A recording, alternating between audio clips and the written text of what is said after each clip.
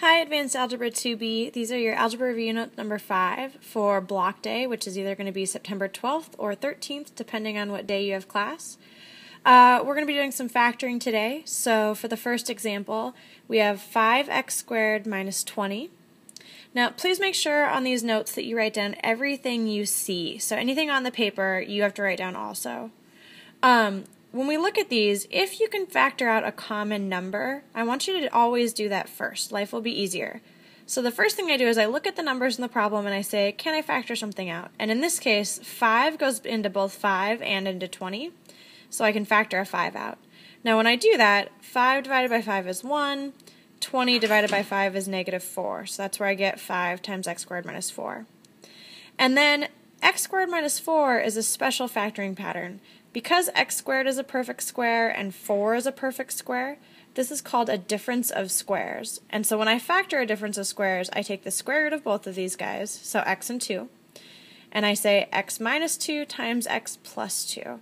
Now the reason this works is if I were to FOIL, x times x gives me the x squared. I get a minus 2x and a plus 2x.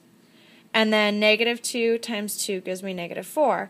The minus 2x and the plus 2x cancel out, which is why there's no x term in the middle here. And this would be my final factored answer. So that's a difference of squares. For part B, when you start with something like x squared minus x minus 12, since the numbers in front, there's nothing in common there that I can factor out, I'm not going to factor out a common term. So instead, I'm going to look for two numbers that multiply to negative 12 and add up to negative 1. So I'm looking at this number first, two numbers that multiply to this and add up to the middle number. And then it's just a game of guess and check. So the first guess I made, sorry this is so bouncy, is x minus 2 and x plus 6, because minus 2 times 6 is negative 12. And now I'm going to check and see if it gives me the right middle term. So when I FOIL, x times 6 gives me 6x, and I get negative 2 times x gives me negative 2x.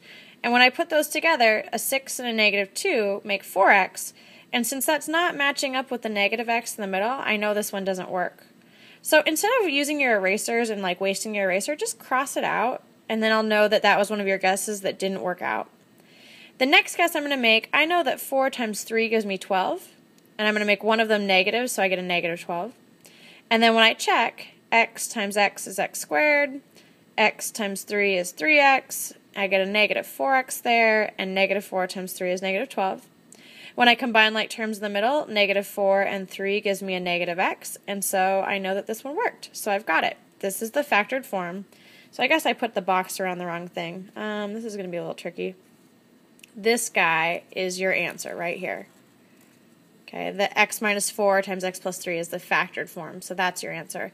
I shouldn't box this. This is just me checking my work. Okay, and then let's see here. So the next and last example, if you have a number in front of the x squared, like 5x squared minus 17x plus 6, you're going to look at the last number first and think of its factor pairs. So I know that like 2 times 3 is 6, negative 2 times negative 3, or I could have combinations of 1 and 6 to get a positive 6 out here. And then you're going to look at the factor pairs of the first number. So I look at this 5, and I know that 5 times 1 is 5. And then you're playing the guess and check game again. So I know 5x times x gives me 5x squared. 5x times negative 6 gives me negative 30. Negative 1 times negative x gives me negative x. And negative 1 times negative 6 gives me 6. Now, I can tell already that this didn't work because negative 30 minus 1 is going to be a negative 31x, but that doesn't match up with my negative 17 in the middle. So then I guess again. This time I'm going to do 5 and 1 again, but now I'm going to switch to 3 and 2. When I do this, I get 5 times x is 5x squared. I get a negative 10x, a negative 3x, and negative 3 times negative 2 is positive 6. Here again, though, negative 10 and negative 3 gives me negative 13. I'm closer to that negative 17x, but I still don't quite have it.